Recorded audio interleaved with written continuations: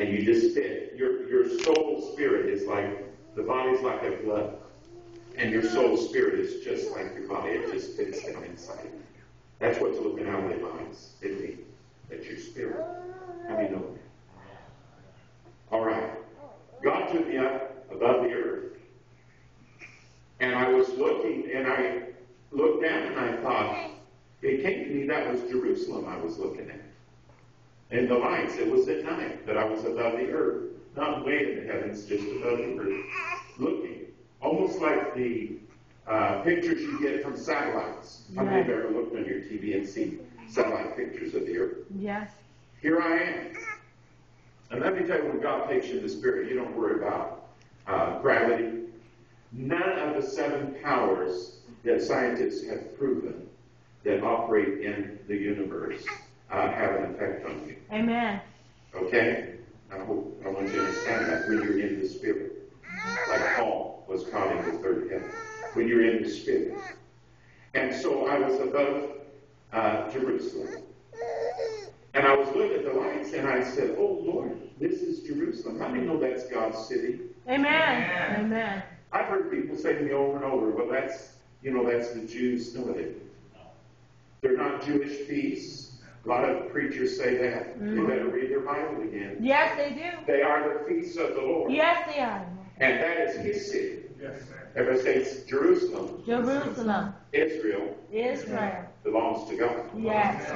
He's put his name there. By the way, from the satellite, they've seen ravines, amen, and the valleys form the name of Yahweh. He's put his name there. Yes. They've seen it from space. Yes. It's in Israel. I said God put his name there. His name's there. In the mountains and the valleys. It's carved. Yes, it is. Woo. Aren't you starting to get a little excited? I think my whole little starting. We better, I'm telling you, God's more in control than you think he is. But Jerusalem is his city. Yes, he is. That's why he told the church, pray for the peace of Jerusalem. Because Satan knows, just as he worked through that little Jewish tyrant to kill him, Hitler, because he knew God was getting ready to birth the nation of Israel. Yes. Well, the devil didn't stop it. He tried to stop the birth of Moses.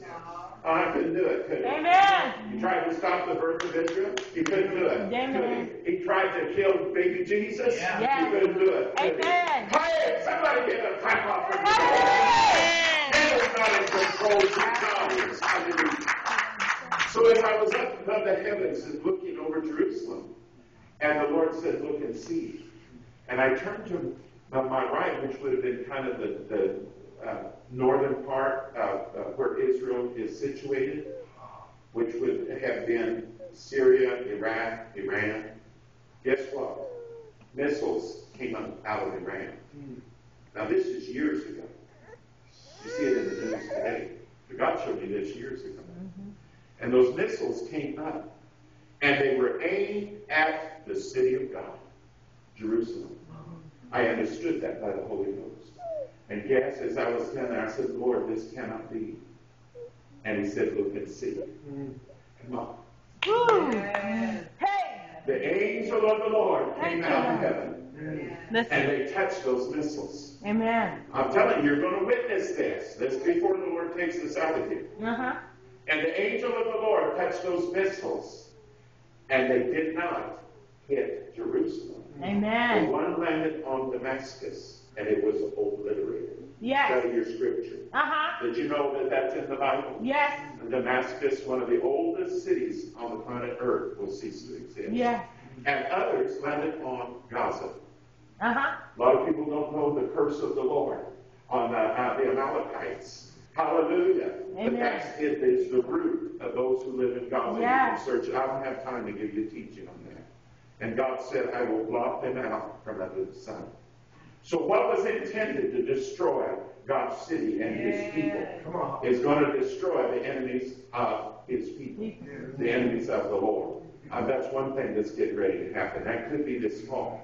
But the point is, out of that will come, again, a continuation of stirring up the nations. How many know Russia's getting bold again? Amen. Yes. And it's leading, we know the battle of Gog and Magog.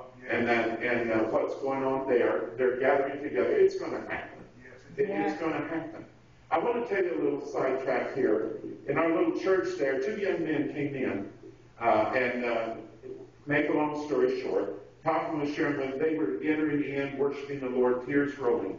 And they got news. They were from Uzbekistan, which is above Afghanistan.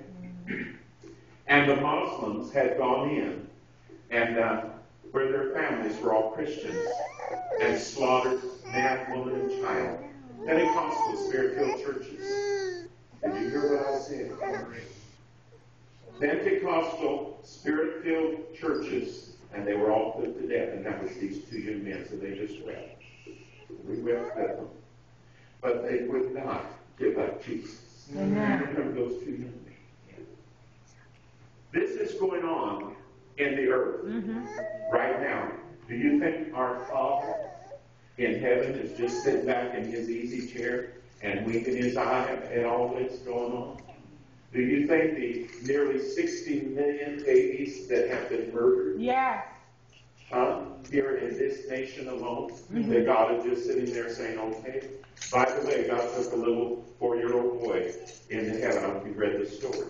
But I have been there, and so I'm going to confirm that it's in the book. And every one of them little babies is in heaven. Amen. Every stillborn, every aborted baby, every little child killed that's died in infancy or been killed, they are there in heaven. One of the responsibilities of saints there is to teach. Amen. You think your teaching is going to end here? I got news for you. You're going to keep teaching. And as those little babies, little children receive the engrafted word of the Lord, they begin to grow. And they take on, and eventually they grow into the full stature of our Savior, Jesus Christ. Amen. So, amen. Just put that in your heart. Amen. Tuck that away. So that people you ask questions, well, you don't have to worry about it no more. God is a good God. And I'm telling you, he is in control. God is in control. He is in control. And his saints that are being slaughtered all over the earth, amen, they're with him. Precious in his eyes, the death of his saints. And so we see and we know that there's all of these things, but what I want to share with you, another thing, and I believe this is what we're about to experience. There's going to be a major earthquake in Southern California. Not an 8-pointer where bridges collapse, but an earthquake that is going to be so destructive. We've never